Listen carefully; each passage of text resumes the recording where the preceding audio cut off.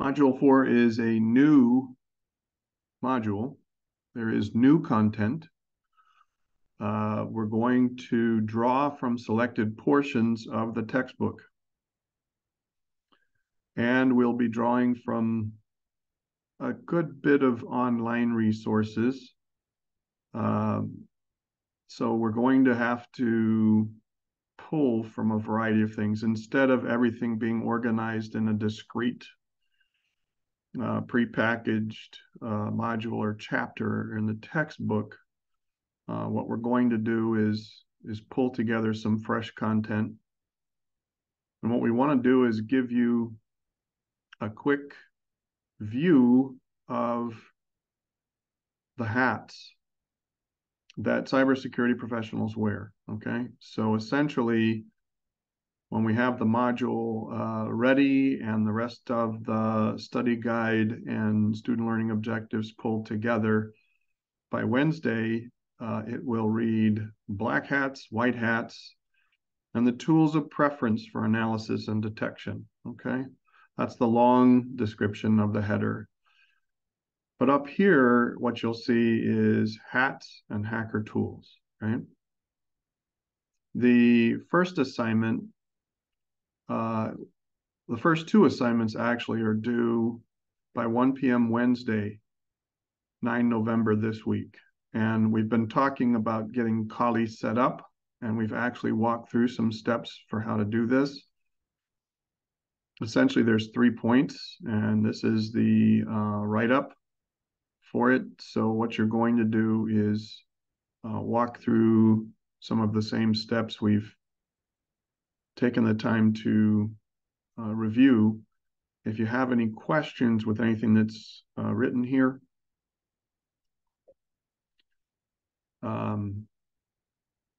if you haven't started it yet, now is a good time to get started.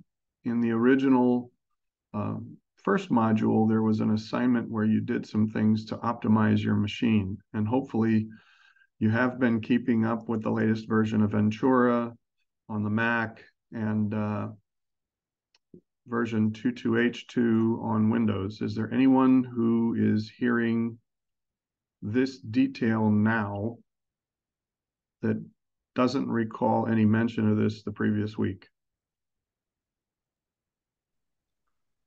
I just have a problem because my computer, no matter what I do, it won't update to 22H2. It's still 21H2.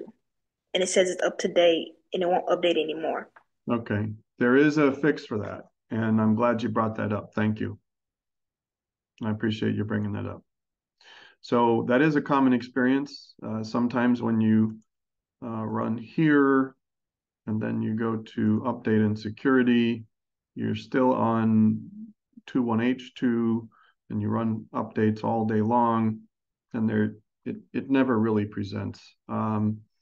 In some cases, the cumulative update has to be loaded first. So if you look at the update history, one thing to make sure of is that the October cumulative update has already been pushed, right? So you'll notice the cumulative update for Windows 10 version 21H2.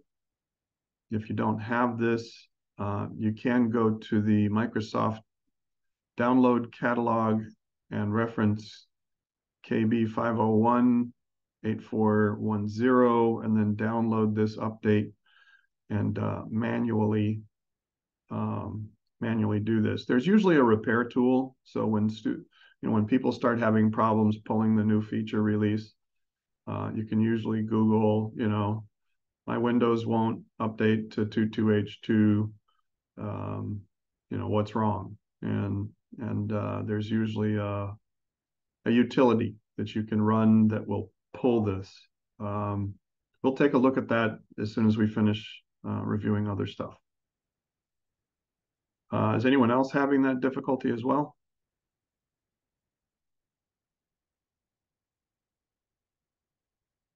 I know it hits some people and not others. It's kind of a mystery. You have 3 points for the prep and setup of Kali as a virtual machine. We'll be using that a good bit. in the last module, but we want to prepare and have it set up. So once your system is optimized, you'll be downloading VirtualBox and the extensions. Once again, we've gone through this, right? So each of the yellow highlights calls out what it is you need to submit. And you can basically log 1 point of credit for each one. So after you're finished running your optimization, you capture a screen showing the version of your OS as a proof. Once you capture a screen of your new version of Kali, so when you download the Kali VirtualBox appliance, it does expand into about a 10 gigabyte file. We have mentioned that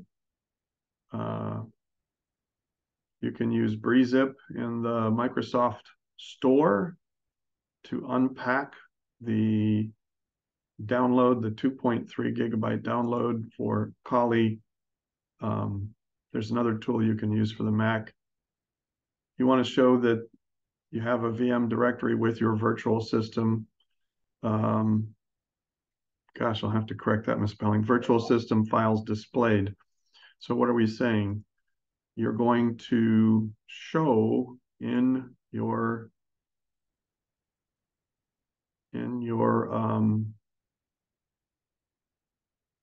system where you have unpacked your Kali machine. So you can go ahead and when you unzip it, put it in a temp folder and then point to it and add this machine in VirtualBox, and that will import the machine. It may not necessarily put a new footprint inside the VM folder or inside the VHD folder, but you can still show it sitting here unpacked in your temp folder. And if you hold your pointer over it and it shows it's 17.9 gigs, then that'll do it. So that's the third criteria for the assignment for module 4, first assignment in module 4.1. You're going to want to run it and show that it's running. And if you basically just add it with all the essential details, it's not sufficient to show it sitting there on the screen. You have to run it and show your login. And there's a very simple reference online to the login for Kali. And I'm not going to tell you what it is, but that's part of the charm of the homework is that different flavors of HackerTools will have different default logins for the root account. Any questions about the first assignment for module 4?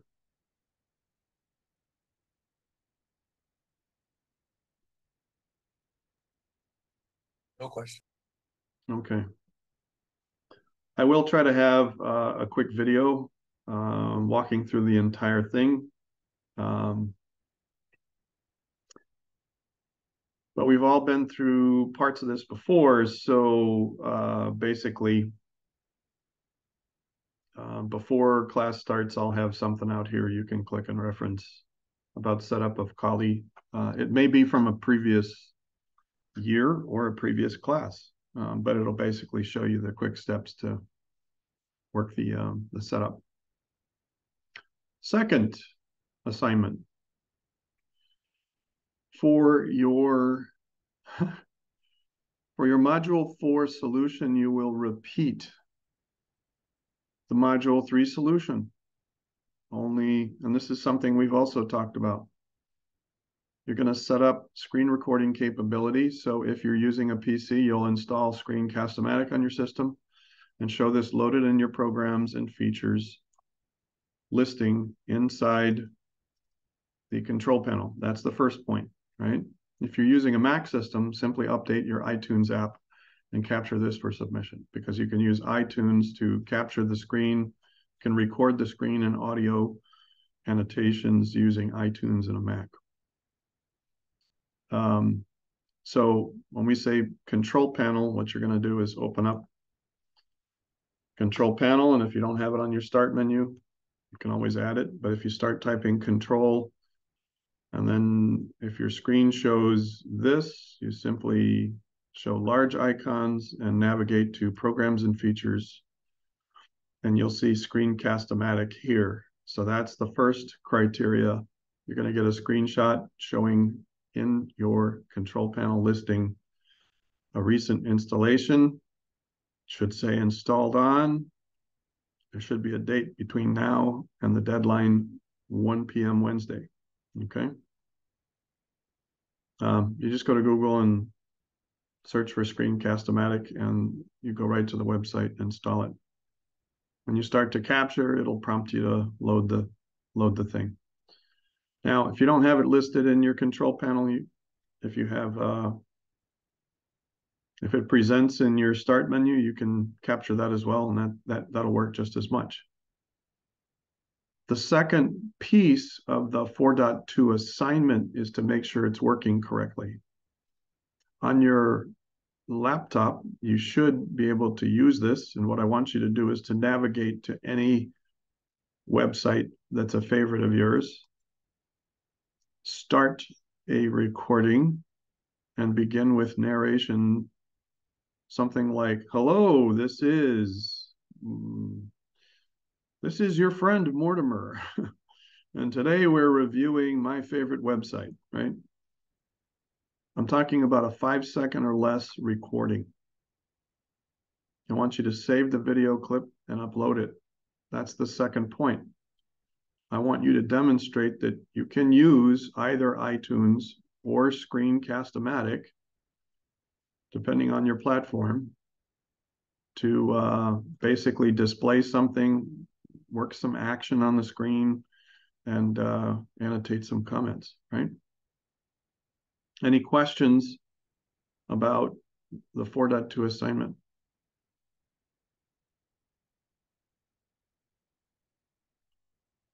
.3 assignment.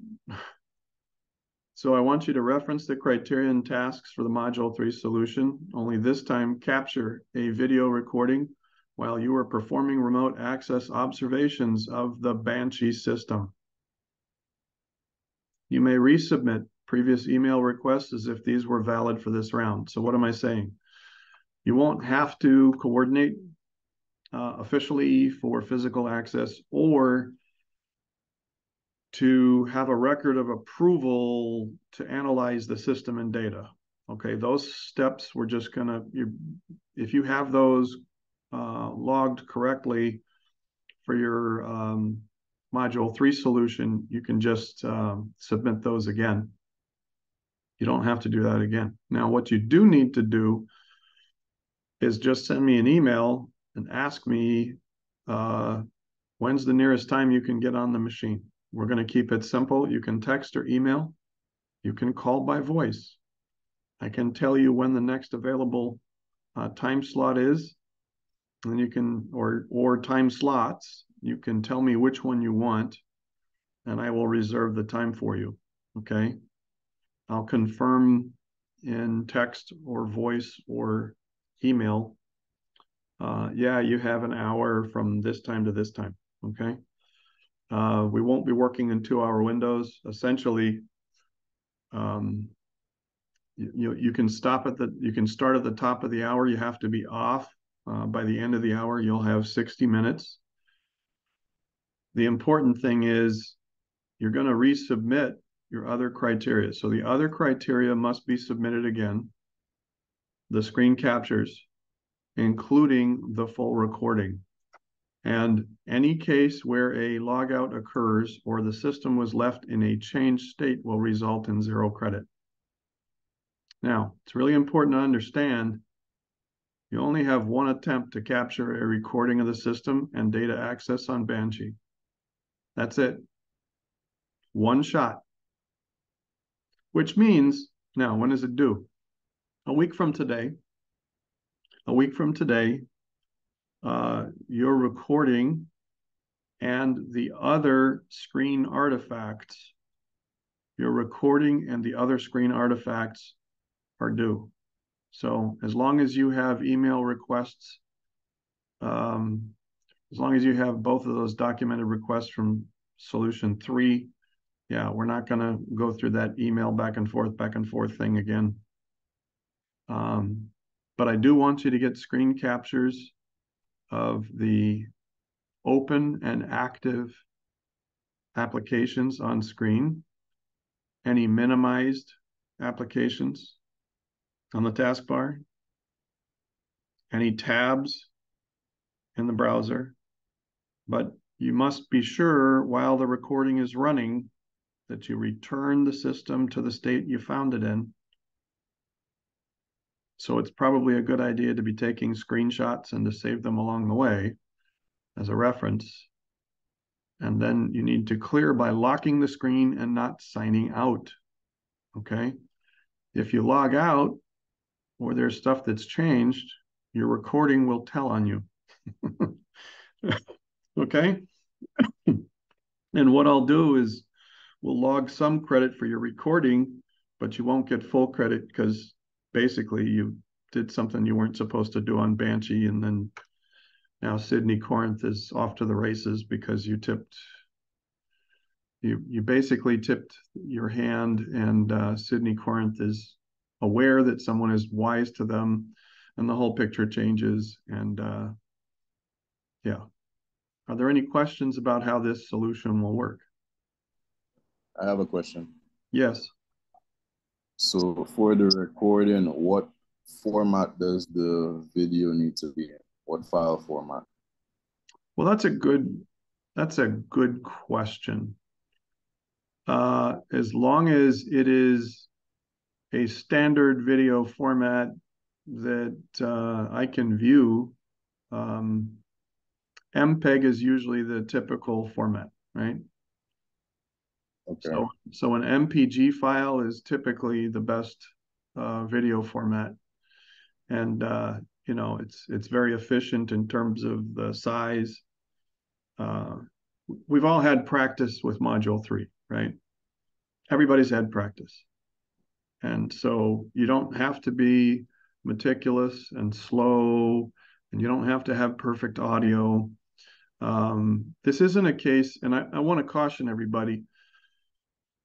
It's not uncommon for people to go ahead and turn the recording on, and then they get flustered, and then you can just keep recording and start over while it's recording, and as long as the recording shows that you signed on to a locked system, you did the things you were supposed to do, and you locked it and put it back the way it was, you can do multiple attempts in your recording.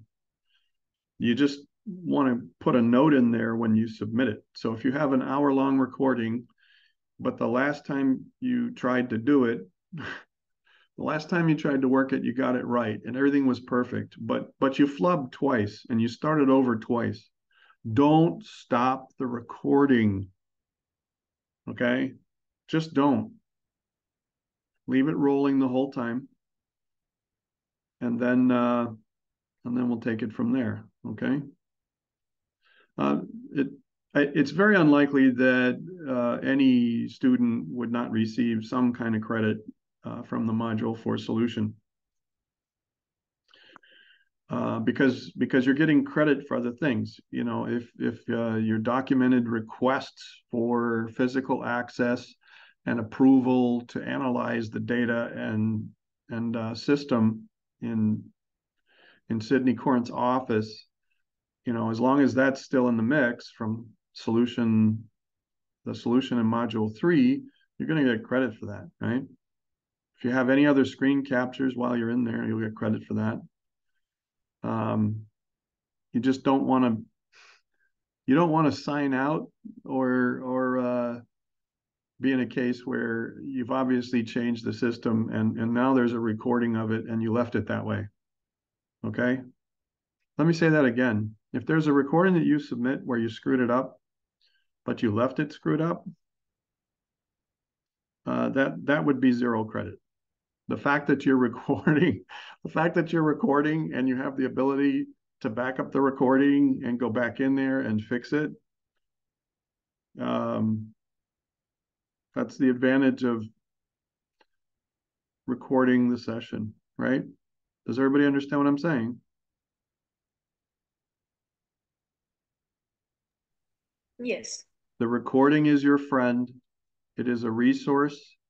It is not a trap. It's not there to ensnare you or to play gotcha.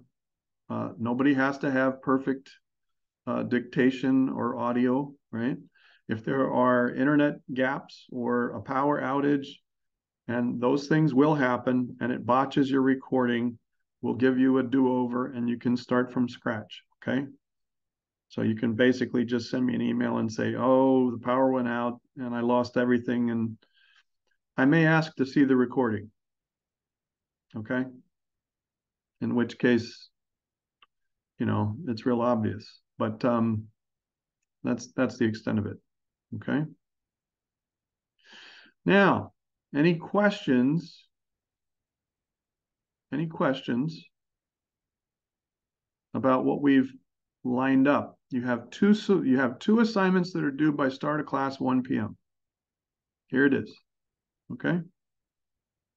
You have one that's due a week from now, and I will be posting by the start of class on Wednesday some fresh material and a new study guide, brand new study guide, okay? So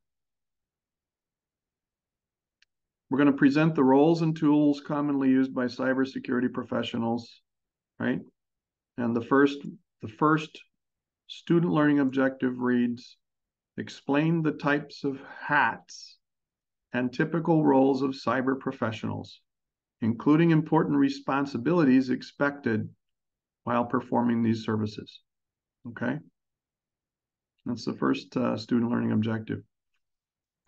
And then the second student learning objective that you can expect for Module 2 is provide essential information and demonstrate use.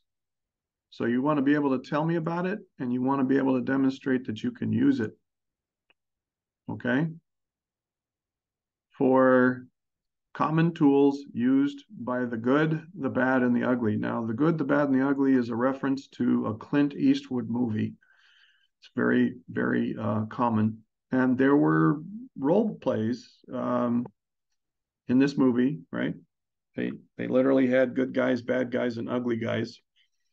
And one of the things that I want to cue you into is that when you reference your textbook, okay, so do we have other students that have access to our textbook through Vital Source?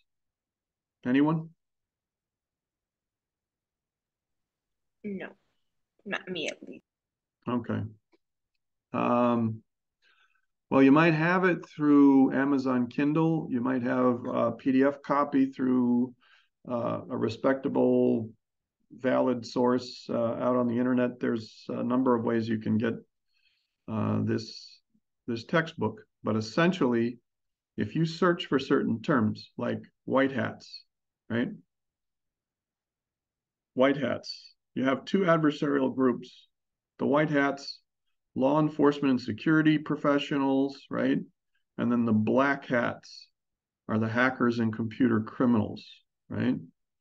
Now, there are times where people are engaged and they have the role and responsibility to role play. So when we talk about knowing the tools and the responsibilities, it is important that cyber professionals role play. We want you to put yourselves in the shoes of a bad actor, a malicious actor. We want you to intentionally try to do things to hack a system or the data, but we want you to do it in an ethical manner. Ethical hacking is a standard. That's part of this. And so when you look at all of the different roles and responsibilities that are expected, right? If you were role-playing the part of a bad person, and you were using those tools, you would essentially be doing some ethical hacking. And so we're going to get different, our textbook is a good reference, but the content is organized a little differently. And what I'd like to do is kind of pull selected references together. That's why you're seeing some of this, right? So you may have heard about bug bounty programs where people find bugs in software and they turn them in, they get a bounty. That's on a software level, people who do that with application development, that's a type of ethical hacking, right? But when we're talking about networks and systems, if you're trying to get on there, what you want to do are perform the tasks of a hacker, but you want to do it in an ethical manner where everything's above board. And the simple truth is, the content that we're pulling is coming from multiple modules. So when I look at white hats, well, that's in module 1. When I look at ethical hacking, that's in module 2 and module 6 and module 9 and module 12, right? And then when I look at penetration testing, so if you're a penetration tester,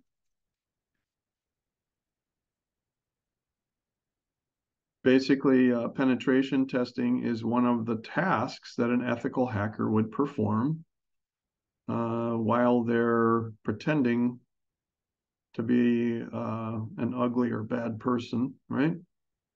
And then module 11.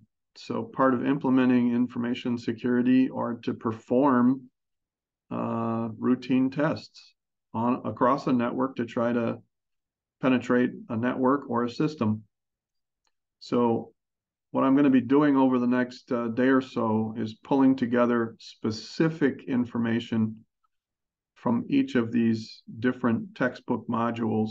And again, I'm going to call them chapters just for the sake of sanity, because I don't want people getting mixed up with Blackboard modules. But here you have a reference to penetration testing in information security maintenance, right? And then further down. So quite a bit in chapter 12. Wonder if they have stuff in the appendix about this. Hackers use Kali, but so do security professionals. What about gray? Gray hats. Anyone? Black hats, gray hats, gray hats. Nothing about gray hats. So we have white hats, black hats, but no gray hats. Is that the real world? What do you think? Has anyone ever heard of the term gray hat? I haven't, but like I'm kind of assuming that it's the bad people that do good kind of sort of thing. Yeah, depending on the context, that's come up quite a bit, right? So when you talk about, and here, let's move this down. So if I look at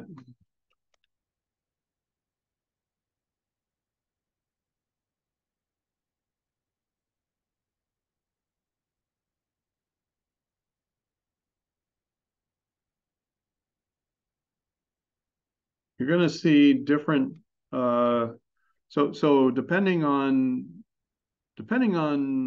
which circles you run in, you're going to be getting different definitions of what this means. But basically black hat, white hat, and gray hat hackers, here they're spelling gray, Gray. And then there's a wiki article. It's a computer hacker, it's a computer security expert. Let's look at the wiki. So this is kind of a moving target. You can have people who hack an organization unsolicited. Let me say that again. You can have people who hack organizations intentionally, unsolicited. And then they approach the organization and say, oh, did you know all your stuff is, anybody can get into your Kool-Aid? And I would be very careful to tell you that this is not consistent with ethical standards in hacking. So a lot of times, depending on how a gray hat professional conducts or promotes their services, there may be elements of that are considered to be less than ethical. So you get somebody that, according to one definition of a gray hat hacker, when they discover a vulnerability, instead of telling the vendor how the exploit works, they may offer to repair it for a small fee. Well, is that entirely ethical? It's like, oh, hey, I'm not telling you how I hacked it, but I'll repair it if you pay me. Now, that's pretty sketchy, and it's not, again, it's not consistent with the notion of an ethical hacker. Ethical standards, right, are there partially, but not completely. And so what they'll do is they'll get into somebody's Kool-Aid, but then they'll try to use it as leverage to get some kind of favorable remuneration for their services. And that kind of stuff can backfire, right? So gray hat hackers are hackers who basically apply their skills. Again, we're talking about unsolicited vulnerability assessments, unsolicited penetration testing, unsolicited activity to assist somebody, right? So this idea of a black hat, it's a hacker that violates computer security for their own personal profit or out of malice. And you can have cybersecurity professionals that role play a black hat hacker. They role play a gray hat hacker. And of course, white hats are the ethical,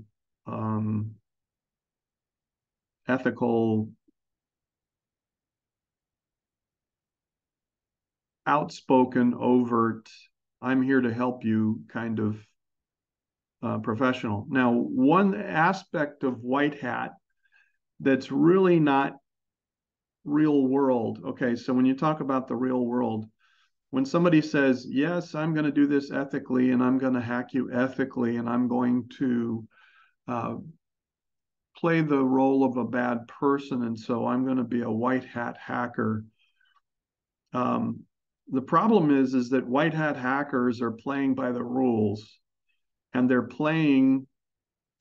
overt, and that's good. I mean, if a corporation wants to hire a white hat hacker, an ethical hacker, somebody who performs penetration testing, they're going to do that in a manner where they abide by all the rules. They do everything they're supposed to do. They don't violate any sketchy standards or whatever, right? And then you have people who are uninvited guests. These are the malicious actors, right? And then you have folks that are in between that are basically trying to flip this. Oh, hey, I discovered a problem. I'm sure you want me to fix this for you, right? And they don't tell you. They don't tell you how it works. They just say they're going to fix it for a fee. Or if you pay them, then they'll tell you how it works. And there are a class of hackers that basically out vulnerabilities, and they report them openly, and they're not interested whatsoever in reimbursement. It's not about collecting money. It's not about becoming, but it's more about becoming famous. So they want to go to the Black Hat conference and brag about how they discovered a vulnerability with Cisco firewalls, a critical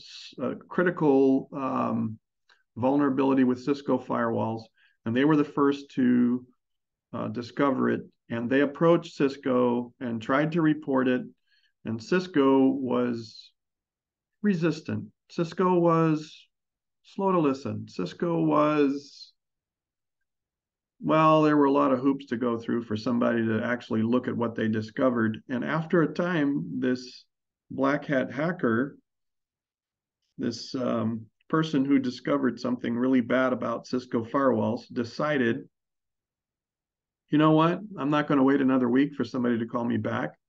I'm just going to post this online in a forum. And so they're good guys from the sense that they put out a vulnerability, and then when the word is out, everybody has to respond, everybody has to do something with it.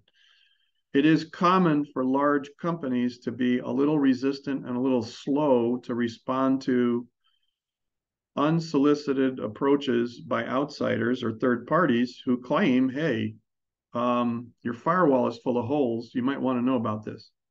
A lot of times that doesn't play real well. And so instead of trying to get money, it's really more about fame, or it's really motivated out of ethics. Now, this is where it gets really weird and it gets kind of gray and muddy again, no pun intended.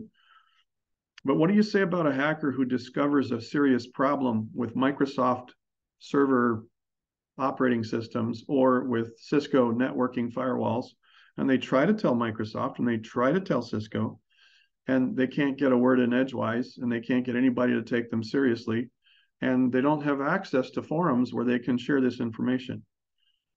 They may say, well, before a really bad person gets a hold of this would be an easy method to really hurt a lot of folks. I'm gonna post this vulnerability, and they send it into a legitimate channel like the federal government, like an incident handling or a bug clearinghouse. They report it as a CEV, at which point the organizations are required to do something, right? So it's not about getting famous. It's not about getting paid. It's about exposing. It's about outing an exposure that could be very, very bad, and they just want somebody to fix it, but they can't get the time of day with people. So you have this entire range of experiences with role playing among cyber professionals, the good, the bad, and the ugly. And the problem is that it all depends on the context and whether or not the company is ready, willing, and able to listen to someone who's discovered an issue. And there are cases where other companies are ready, willing, and able to pay somebody to shut up. So they pay them a small fee. They have to sign a form that says, okay, you've repaid, we've reviewed this. It's legitimate. We're going to pay you, but that means you don't get to put it online. We're just going to fix it with the next cumulative release, with the next update. And we don't look bad, but you get rewarded. So it's kind of like a bug fee, and those kinds of things happen.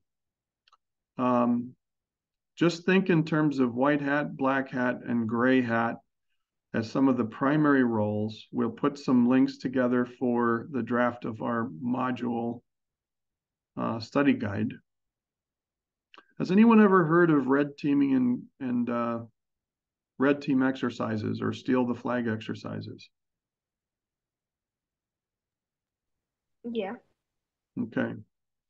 Does anyone understand the difference between red team exercises and what black, gray, and white hats do in terms of context?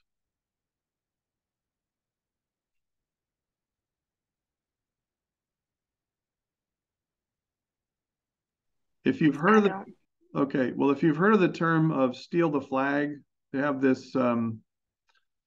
So another thing that cybersecurity professionals do is they love contests, right?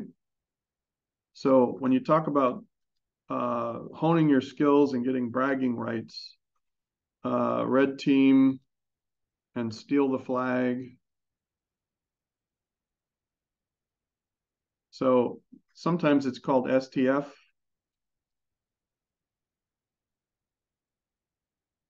Capture the flag, steal the flag, CTF. That, I guess that's the more common acronym. I've always called it steal the flag. Capture the flag. You have red teams and blue teams. This is kind of like a military exercise where you divide your troops up into red team and blue team, and whoever gets to capture the flag wins. This is an environment where you're dealing with mock-up scenarios. The important distinction for capture the flag competitions is that it's a simulated scenario. When you're dealing with white hat, black hat, and gray hats, you're not dealing with a simulated gaming environment.